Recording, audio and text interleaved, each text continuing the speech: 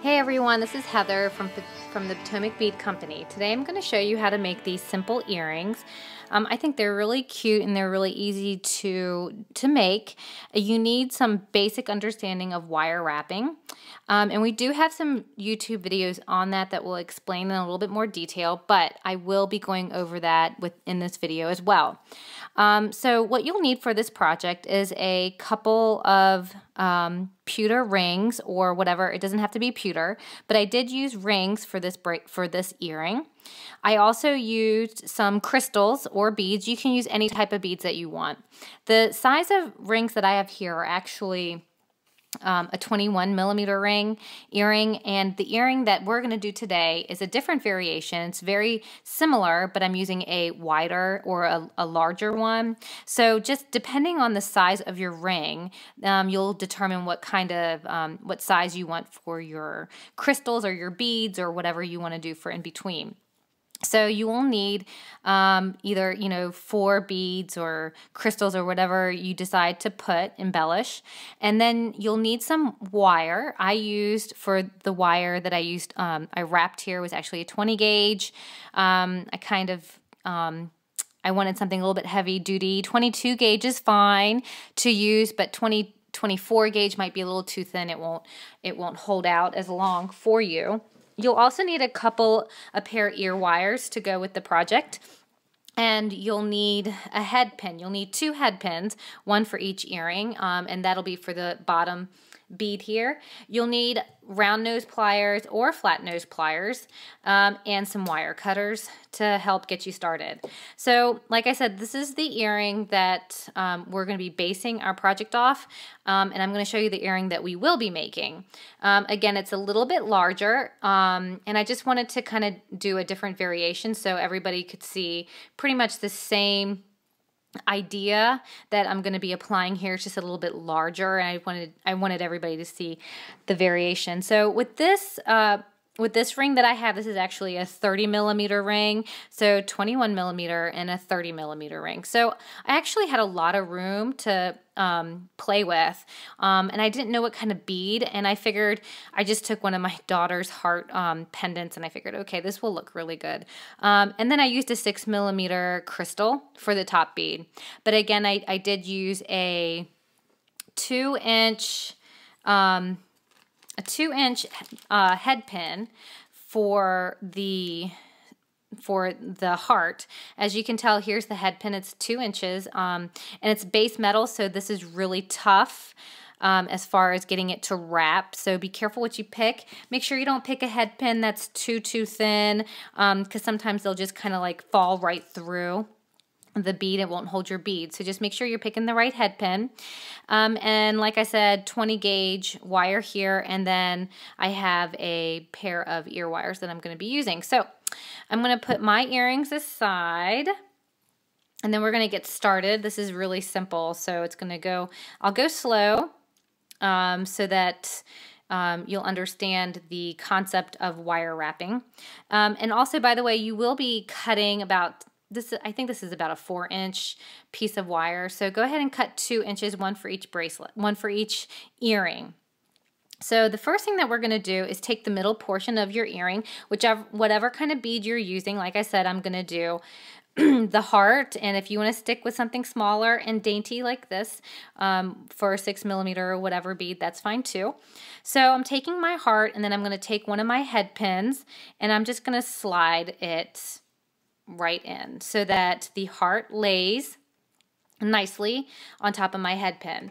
At this point, I'm going to use my round nose plier. I like my round nose pliers. I don't know why. I guess it's because I get a better circle for my loops, I guess. So close to the edge of my pliers, I'm going to keep my head pin right there. And at this point, what I'm going to do is I'm actually going to bend my head pin away from me at a 90-degree angle. If you can see that, it's away from me at a 90-degree angle.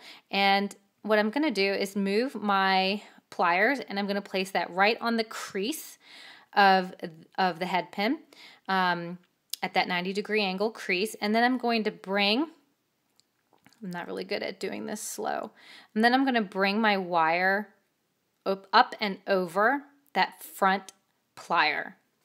So I'm going to bring that up and over.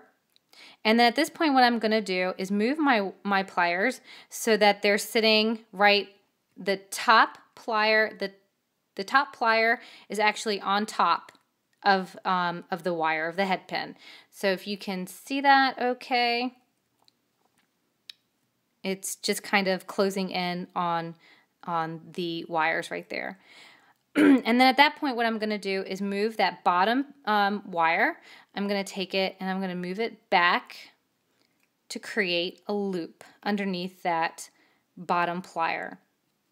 And so as you can see, I've created a loop. And holding that wire or that loop with my round nose plier, at this point what I'm going to do is I'm just going to wrap the remaining, using the remaining wire of that head pin, I'm going to wrap the body of my head pin. And this is going to take you a couple of tries, so don't get frustrated if you don't do, if it's not a perfect loop. Mine's not perfect because I move very fast and I get a better wire, looped wire. And then you're just going to take your wire cutters and you're going to cut the excess wire. At this point, what I'm going to do is just kind of round it out a little bit using my flat nose pliers. I'm going to round out that cut, the cut piece, so it's not going to stab into me when I'm wearing my earring.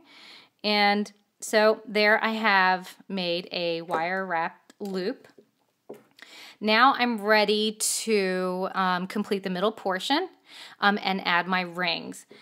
So I'm going to take my wire that I've cut, and at this point what I'm going to do, about midway down or 3/4 of the way down, I'm going to take my round nose pliers to the fattest part of my pliers because I want a really wide loop.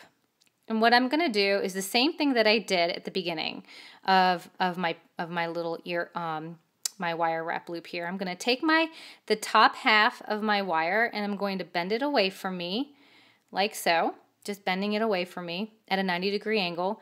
Move my pliers to that crease and then bring the wire that's furthest away from me, bring it up and around that front plier and around so that it touches the bottom, the longest part of your wire.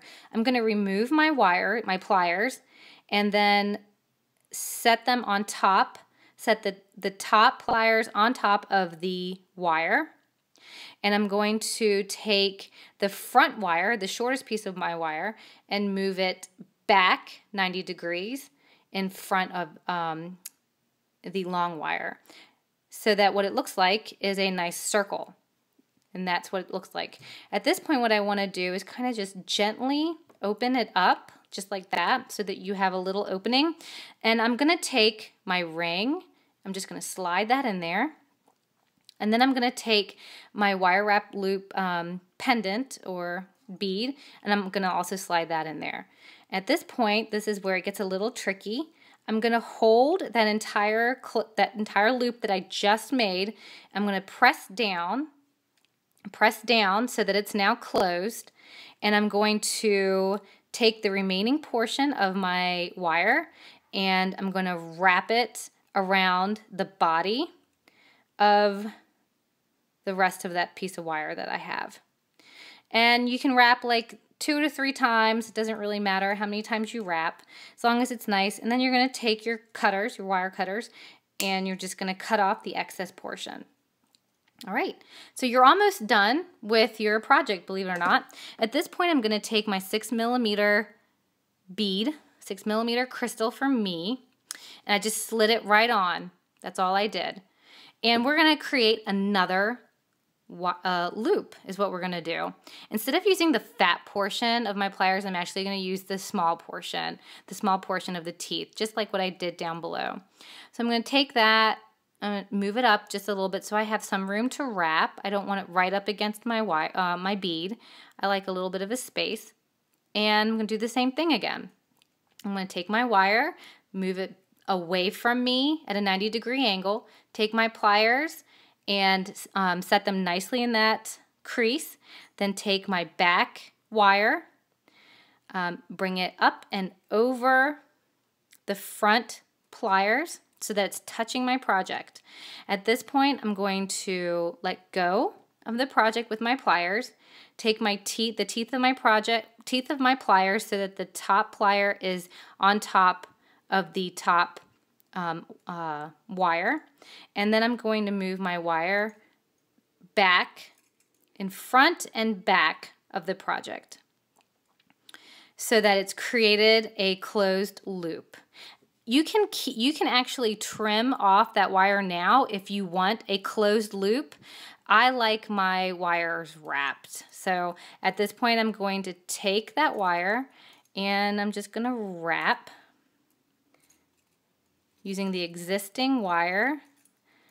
I'm going to wrap it around the body. And then I'm going to take my wire cutters and cut.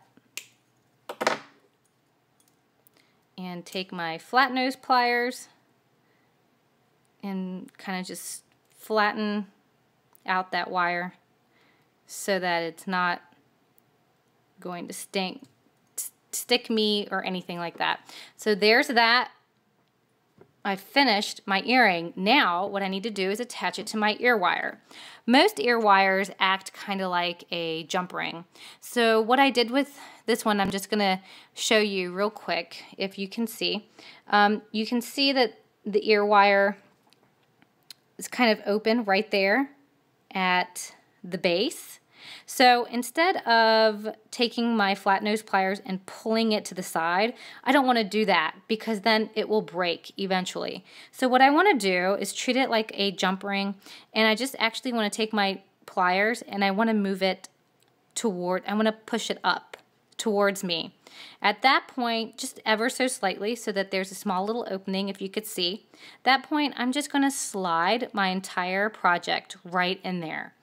And then I'm going to take my pliers and I'm going to close it by pushing it right back where it was. And that's it. You have completed a pair of your earrings. So now I have a pair, and these are a little bit larger, but these will be perfect for, you know, if you're a large earring kind of person or if you're a small earring kind of person. I wanted to really make a different set so that so you guys could see the variation here. But the process is still the same, and it's all just wire working and making loops. So I hope you've enjoyed this project. I hope you were able to see the pictures clearly, and my instructions were clear. So if you have any comments you'd like to leave or any questions, please feel free to leave in the comment space below. And if you live locally, come check us out at some of our stores. We would love to teach you and go over hands-on. It's a lot of fun to do with other people as well. So, and we also have other YouTube videos, so check them out. And if you'd like to order any of our projects, like I said, our rings come in sets of 4 usually, so you could make 2 pairs.